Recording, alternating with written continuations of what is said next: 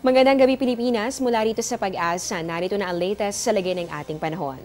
Nasa loob pa rin ng Philippine Area of Responsibility ang binabantayan nating low pressure area. Yan po yung dating binantayan natin na bagyong Basyang. Ayon sa pinakahuling datos ng Pag-asa, ito'y namataan sa layong 315 kilometers west of Puerto Princesa City dito sa bahagi ng Palawan. Bagamat inaasahan po natin na ito ay posible nang makalabas ng PAR, maaari po yung bukas araw ng Sabado, magdudulot pa rin ito ng mga pag-ulan sa ilang bahagi ng ating bansa, lalong-lalo na dito sa bahagi ng Palawan. Inaasahan po natin dyan ang maulap na kalangitan na magdudulot ng mga kalat-kalat na pag-ulan at pagkidlat, pagkulog, kaya doble ingat pa rin para sa mga residente ng nabanggit na lugar. Samantala, ito namang easterlies o yung hangin nagmumula dito sa dagat Pasipiko, magdudulot pa rin ng warm and humid weather, lalong-lalo na dito yan sa eastern section ng ating bansa. Pero sa kabila po ng mainit na panahon, maging handa pa rin tayo sa posibilidad ng pagkakaroon pa rin ng mga pulupulong pag-ulan o pagkidlat, pagkulog. Kaya para doon sa mga merong Friday night gimmick mamaya,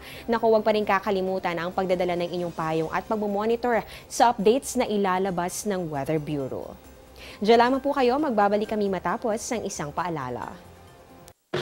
Mga kababayan abroad, rehistrado na ba kayo para sa eleksyon? May hanggang September 30, 2018 para magparehistro. Punta na sa pinakamalapit na Philippine Embassy o mag-online para sa detalye. Paalala mula sa COMELEC, DFA at Panahon TV.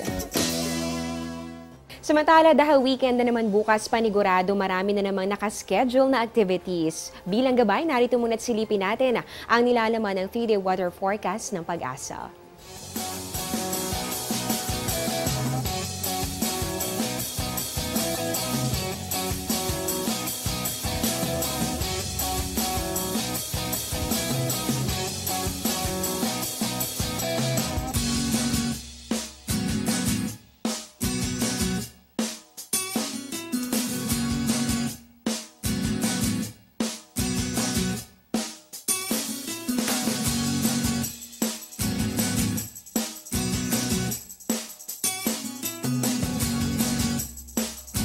At yan ang latest mula rito sa Pag-asa. Ito ang Panahon TV kung saan walang pinipiling panahon ang pagbibigay impormasyon. Ako po si Amor La Rosa. Magandang gabi and happy weekend sa inyo.